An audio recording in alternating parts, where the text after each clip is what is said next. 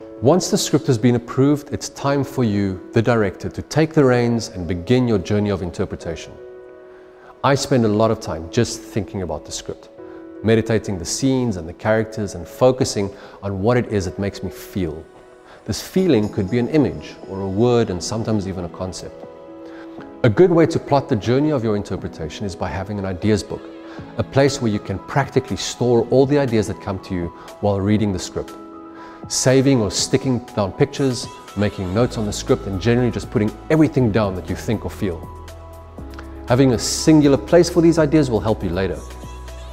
Once I have a substantial amount of work in my ideas book, I begin to look for patterns, ideas or visual elements that have repeated themselves and come up multiple times. This to me is an indicator that my intuition is onto something. The process of refinement is important because you'll have way too much stuff. Focus on what the story is, what the heart is, and how you intend to communicate that heart, that idea. Get the broad strokes in place and communicate these to the HODs so that they can begin their own journey of discovery and interpretation. Think about the way you feel you want to move with a camera, the type of sets and designs you want to introduce into the world. Colors and even character-specific elements can be decided on at this point. Now I begin to work per scene. What it is that I want to communicate in this scene. How do I want to pace this scene?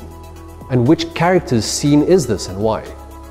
If you can answer these questions, then the blocking and camera positions begin to reveal themselves, and you can thus move on to shot listing and storyboarding. Interpreting a script is about intuition, taste, research, and communication. What it is that your intuition leans toward, and how does what you like and your taste define that intuition? What in your research is creating a narrative layer that does not yet exist in the script? And finally, what are you trying to communicate and how are you going to do that?